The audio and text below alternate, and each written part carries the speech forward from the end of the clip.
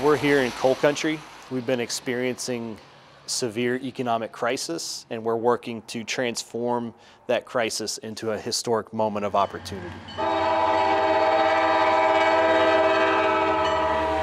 Coalfield Development is a community-based organization working to rebuild the Appalachian economy from the ground up.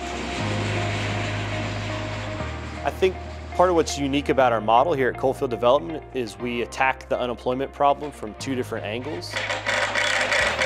So we are developing new businesses to create new jobs, but we're also developing the workforce to have new skill sets to be able to succeed in those new jobs. What we're doing with our partners is identifying sectors of the economy that have real potential here.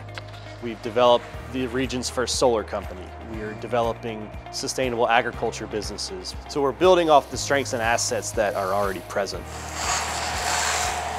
The 33-6-3 model is how we organize the work week. 33 hours of paid work, just like for any other business, but 6 hours of higher education and 3 hours of personal development.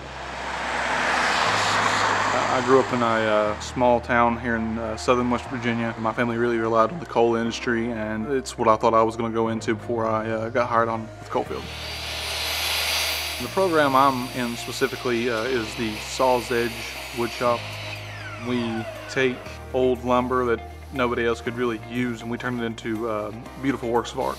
And most of the people I graduated school with or went to school with, the majority of them kind of went down the wrong path, ended up with some very bad crowds.